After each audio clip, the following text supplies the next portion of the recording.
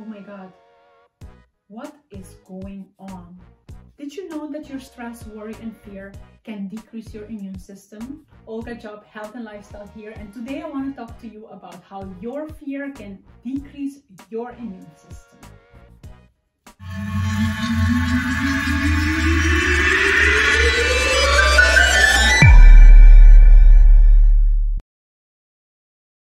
There's a lot of worry, stress, and fear happening right now in our world with what's going on.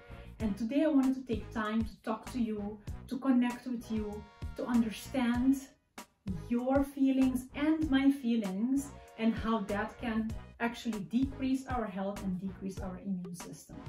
I know there is a lot of panic out there. People are going crazy. They're afraid of the future and what can and what not happen in our life. So today I want to talk to you about your fear. First of all, I want to share with you this study. Here you can see in early 1980s, psychologist and immunologist Glaser found that the students' immune system went down every year under the simple stress of 3-day exam period.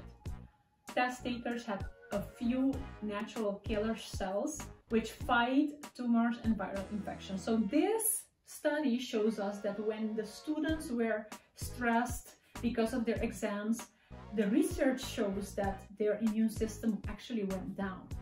So knowing this in the back of our mind, we need to understand that, hey, yes, I do feel afraid, I do feel panic, I do feel stressed, but remember that that actually can affect your immune system. So it's crucial, it's important that we can feel at ease, that we feel relaxed. But it's difficult. It's easier said than done, right?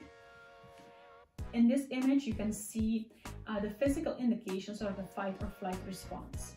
Normally, when we're afraid, we can feel our pupils dilate, or we're trembling, or our heartbeat starts going faster and our breath starts going faster. The flight or fight response is actually a reaction that our body creates when it's always under stress and when it's, you know, ready to fight. Because the fight or flight response, it's a simple reaction that the body creates. For example, if a dog is running behind you or you're at danger, the body prepares to fight, to protect itself.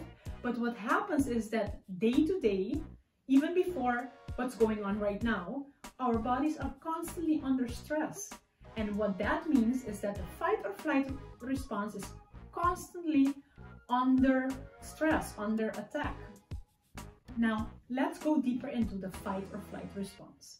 The body has two nervous systems, the sympathetic nervous system and the parasympathetic nervous system. Homeostasis is a dynamic balance between the autonomic branches. Here you can see the difference between parasympathetic nervous system and the sympathetic nervous system. The rest and digest versus the fight or flight. As I spoke previously about, the fight or flight response is actively and constantly activated because we're under fear. And what happens is that the body is not able to heal when it's constantly under stress. The body heals better when it's in the parasympathetic nervous system. But think about it.